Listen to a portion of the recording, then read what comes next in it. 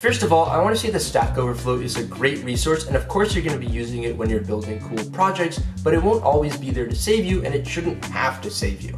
I'm personally trying to lean off my Stack Overflow usage, and in this video I'm going to outline how and why I'm doing it, and why it might be a good reason for you to do so as well. The first reason is that learning things by yourself is just going to be better. It's going to stick around in your head a lot longer. This is true with math, physics, basically anything where you're solving problems. If you're doing it by yourself, it's going to stick around in your head a lot longer. If you're writing code and you run into a problem, an error, and you're debugging it by yourself, you come up with a solution yourself without resorting to Stack Overflow, that's going to stick around in your head a lot longer than if you just went to Stack Overflow and blindly copy-pasted something. Now, of course, there will be times where you have to go to Stack Overflow because you just don't have the prerequisite knowledge, but in those cases, it's probably best not to just blindly copy-paste and actually read through the comment that the whatever user made and try and understand what their answer is, and then use the code that they gave you, even if the user is really rude about the way they actually answered the question.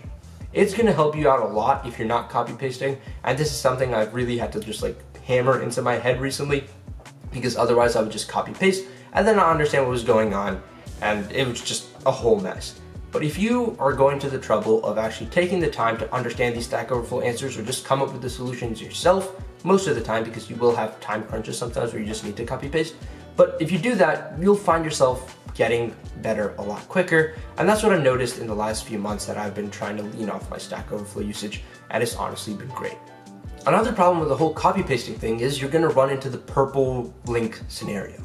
This is when you Google something, you Google an error, and then you run into a purple link, and it's just super discouraging to me, at least. I don't know about you guys, but it is very discouraging to me, because the way I view it is as something that's just telling me, hey, you already ran into this problem, you already found the solution, probably multiple times, but you still can't figure it out yourself, you still don't remember how to do it, and honestly, there's just nothing worse to me than running into a purple link, because it's just really discouraging. And oftentimes purple links are related to, basic syntactic issues or basic foundational concepts.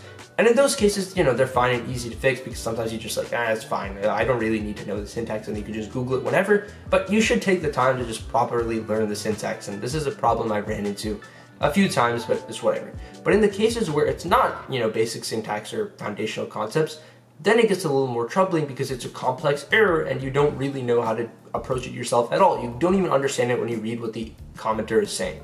In these cases, what I like to do is just open up a doc, write down what led to my problem, how I actually tried to solve it by myself initially, and then the actual Stack Overflow answer. So the next time I run into that same problem, I'm not going to be just immediately hopping to Google. I'm going to look through my own notes, just search my notes, find what I'm looking for, and then read through what I tried initially, and then go to the Stack Overflow answer. Doing this a few times, I've done this a few times, has helped me actually get a better understanding, and I'm trying and starting to reduce those purple links that I've been seeing.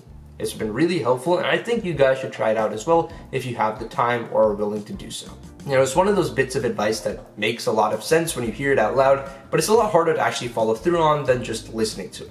Also, sometimes Stack Overflow just doesn't have the answer because you're working on code for an internal project at your company or whatever, and obviously nobody else is using those internal libraries, so you don't have Stack Overflow to refer to. When I was working on my internship this summer, I was using a lot of internal libraries, and that was a problem for me initially because I couldn't have Stack Overflow to rely on. So I had to be a wild explorer and go through the documentation, figure out what was going on, and then actually read through some of the code in the internal libraries when there wasn't documentation to try and figure out what was going on in my own code. And that was just a real process at first, but it gave me a lot of skills in understanding how to read code and understanding documentation and properly, just getting a good understanding of what the heck I'm actually doing rather than being a copy-paste Stack Overflow monkey.